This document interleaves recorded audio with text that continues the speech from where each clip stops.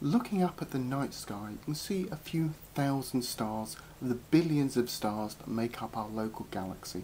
And whilst viewing them, it might be easy to assume they're all actually fairly similar balls of hot gas.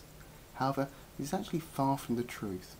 There are many stars like our own which are referred to as main sequence stars. There are some smaller stars which are known as dwarf stars, which are subdivided by their colour, and there are some giant stars, and even some really rather strange hypergiants like VY Canis Majoris. The general description of stars as dense balls of hot gas is actually a rather oversimplification. To borrow from Shrek, stars are like onions in that they have layers. Generally, as you move out from the centre, so the temperature drops, but also so does the density, both in terms of space between the atoms and also in terms of the atoms themselves. Now, VY Canis Majoris, for instance, were it to be placed in our solar system, the outer edge would extend beyond Jupiter.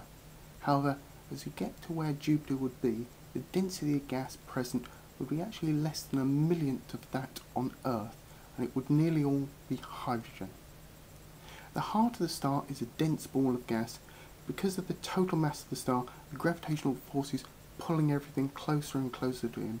The more things are pulled in, the denser it gets.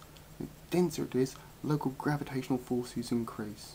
This would continue and become a black hole, except for a countering force. As the atoms are forced closer together, the rate at which nuclear fusion takes place increases. For most of that process, nuclear fusion, heat is given off as part of the reaction, and this counters the force of gravity trying to collapse the star. As long as the reaction continues at a fairly even rate, the star will remain stable. This rate of nuclear reaction helps to explain why, at first, some rather odd things may happen in giant stars compared to ones like our own. As I said, the outer part of the giant star is actually rather thin atmosphere, and difficult to say where the edge of the actual star is. It may be that VY Canis Majoris is about 1 billion times the volume of our Sun, but only has about 20 times the mass of our Sun.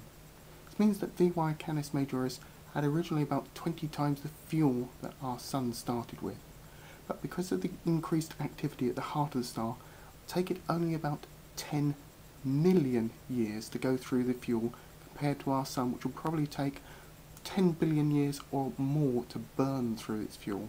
This rate of burning through the fuel explains why very large stars are rather rare and smaller stars are rather common. Indeed, because VY Canis Majoris is nearly 4,000 light years away from Earth, it's possible the star has actually burnt through all its material and actually gone supernova, but the light from that event has actually yet to reach us. So because the normal process of hydrogen becoming helium would take up almost all of the 10 million years, with the final processes of burning oxygen maybe taking 100 days and the burning of silicon maybe only 6 days. As we get to the later stage of the fusion process, we produce less and less energy until iron is being produced, and that time energy production ceases. At this stage, the crushing gravitational forces no longer have a counterbalancing force on, and the star will collapse in on itself.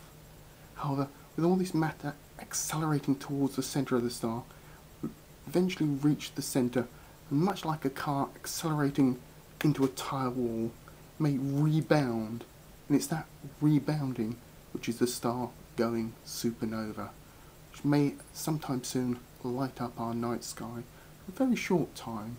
It's this explosion of a massive star which is why there is iron and other heavy elements in the Earth today, and why astronomers say we're all the product of dead stars.